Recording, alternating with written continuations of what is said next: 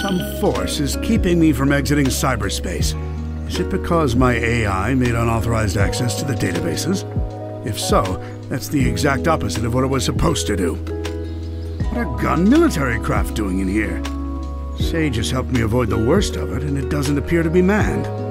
Is it a defense mechanism? I need to learn more. The terrain here keeps shifting. I'm finding recreations of regions from South Island, West Side Island, even Angel Island. Where is this environmental data coming from? I found elements from my own Eggnet, the United Federation, even planet Donpa Kingdom race data. As best as I can surmise, this cyberspace extends well beyond the scope of these islands and is gaining information from around the world. Fascinating. I am officially jealous. This entire expanse was constructed by the ancient race who had previously settled on these islands. The level of technology they employed is completely alien to me, so I can't salvage it. Yet.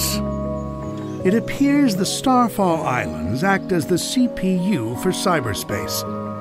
Once I'm out of here, I need to secure them at all costs. I'm not able to access the data too readily, but it appears the entire history of the ancients is recorded here in cyberspace. More than that, they logged their memories, their desires. It's almost like they encoded their very souls into this place. Now then, how can I use that to my benefit? Who were the ancients? They predate any civilization by a wide margin. The Echidnas? The Black Arms? Please. The Babylonians? Hardly. And yet they didn't seem to influence the world beyond these 3 piddly islands. Why? What stopped them from conquering the world? I'm finding multiple connections between the ancients and the Chaos Emeralds. Their technology seems built with the emeralds in mind. It's almost like they share the same origin. I enjoy a good mystery, but not when the answers are more mysteries. The ancients seem to have employed a set of strange icons as keepsakes or totems. That same imagery is being used by the Coco running around the islands. Did the Coco inspire the ancients? Or did the Coco adopt the leftovers once the ancients were gone? Something wiped out the ancients, that's for certain. A catastrophic event caused dire environmental shifts across the islands. It appears they made some effort to rebuild, but they were living on borrowed time. They died out within a generation. I don't believe this. I had Sage run a diagnostic on the recorded genetic data of the ancients, and then against archives I have with me. They are relatives of Chaos, the god of destruction. After countless years, their DNA corroded to the point they were completely transformed into a new species. Some kind of radiation affected them for eons, making them unrecognizable. Except to a genius like me. I'm deploying my most advanced artificial intelligence into the ancient network spanning the Starfall Islands. I've codenamed it Sage. Sage will take over the alien network, take control of all its resources, and give them to me. Once I'm out of here. Sage is performing at peak efficiency. Makes me wonder where I went wrong with Orbot and Qbot. Not only is she taking control of the Ancients network, but she's harassing Sonic as well. I love it! Despite her best efforts, Sage can't seem to control the Titans. Phooey. She can prompt them to act, but something is blocking her from assuming total control. Sage keeps running the numbers by me, and it's getting tedious. Yes, the power that wiped out the Ancients was formidable. Yes, unleashing it on this world would be catastrophic. But I'm a genius! Once I'm out of here, I'll find a way to handle it. Better yet, weaponize it against Sonic. Sage has been crucial to my survival here in cyberspace. Early warnings of hostile entities, guiding me past firewalls, keeping me updated on progress in the real world. She's the best. It's a program. And adorable program, a very personable program. I wonder if she has a preference. I never really knew my cousin Maria. Everyone spoke of her like she was very special.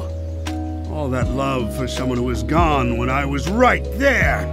But I have to wonder, back then, was she anything like Sage is now? Sage told the funniest joke during her report.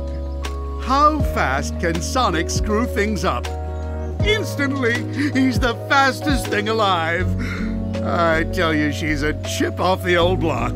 Well, for a program, I mean. It's not like she's alive. Or family, or...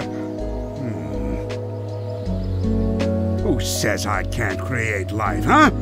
Just a bunch of proteins pumping together, anyone can do that. A true genius does it with code and electrons. And if I did create life, she would be brilliant and loyal and perfectly effective. And you know why? Because her dad is a genius, that's why. Sonic's on the island. Of course Sonic is on the island. I can't remember the last time I had a good night's scheme without him ruining it. Still, for a purely organic creature, obtaining Mach 1 of his own volition is impressive. I'm man enough to admit that. It's Sonic who named me Eggman. Except the joke's on him. I embraced the name. I made it my own. His mockery is now a name feared across the ages. I'm not going to adopt Baldy MyNoseHair, though. My dignity has limits. It appears Amy Rose has been dragged into the mix. Clever girl. Tenacious. She's come a long way since being an easy pawn in my schemes to ensnare Sonic. It seems like she had some trouble finding herself. But when you hang around with someone with as big an ego as Sonic, self-identification has to be a challenge. Knuckles is here too? What a rube. That hair trigger of his is a problem, but also a boon when I can get him to go off in the right direction. Wait, if he's here, that means the Master Emerald is unguarded. Its power will be mine! Oh, no wait, I'm stuck here. Phooey. Sonic's here, so it's no surprise Tails is too. It's a pity. Young Prower has a keen mind and loads of potential, yet he's fixated on worshipping Sonic. And again, maybe that's for the best. Given all the trouble he gave me in Station Square and on the Ark, I think I prefer him wasting his potential lingering in Sonic's shadow.